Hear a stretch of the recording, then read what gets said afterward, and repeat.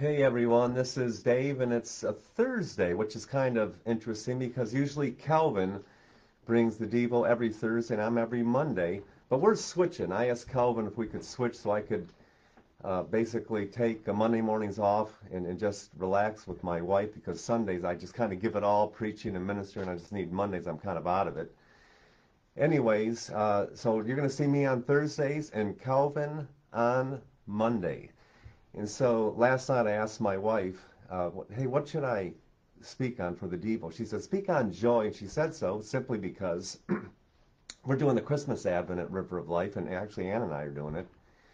And this week is joy. It's the joy of that little baby Jesus that he brought into this world and my life, my wife's life, and hopefully your life. So I want to speak on joy. And Ann and I are also going through chapter by chapter, one chapter a day, the Gospel of Luke. And so there's 24 chapters, and so you start December 1st by Christmas Eve, and you're on your last chapter, and it's really cool. Well, today's December 10th, so I read the 10th chapter, and it's really all about joy. But here's my idea. Joy comes with obedience. Joy comes with obedience. And sometimes that's tough.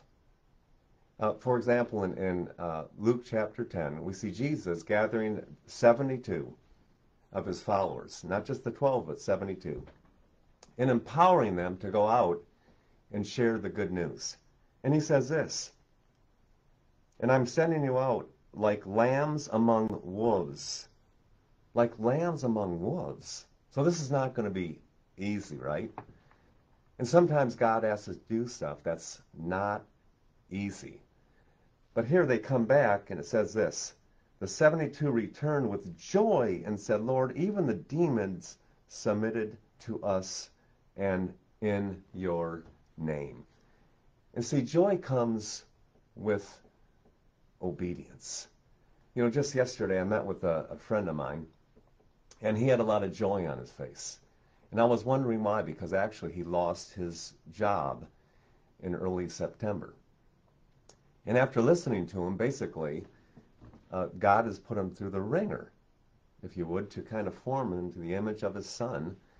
And he's been obedient. And he had so much joy on his face because now God is starting to open up doors for him and different opportunities for employment. I mean, it's looking like really, really good.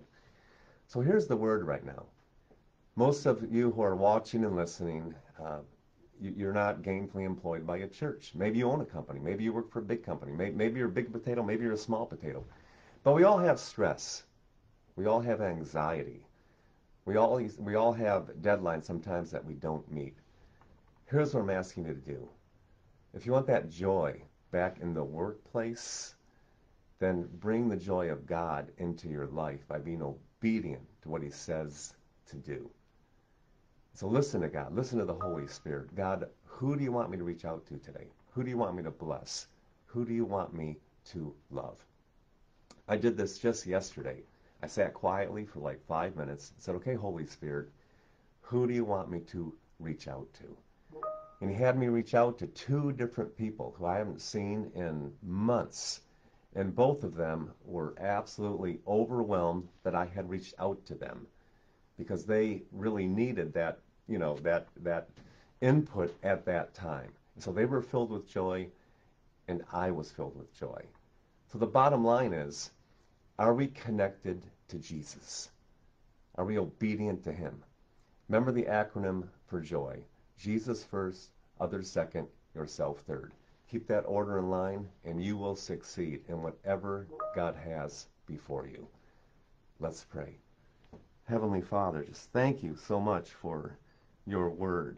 Thank you for sending out the 72 with your power and how they came back with joy because they had authority. And Heavenly Father, we have authority in your name. You have equipped us with your Holy Spirit. We have the gospel of Jesus Christ. I pray that we are obedient to you with whatever you are calling us to, because obedience brings true joy. And may we just manifest the joy, your joy, to spread your good name. In Jesus' name I pray. Amen. Hey, you all, it's kind of cool being here on a Thursday morning. And remember, we're not fighting for victory. We are fighting from victory because the battle was won on the cross. You all have a great day.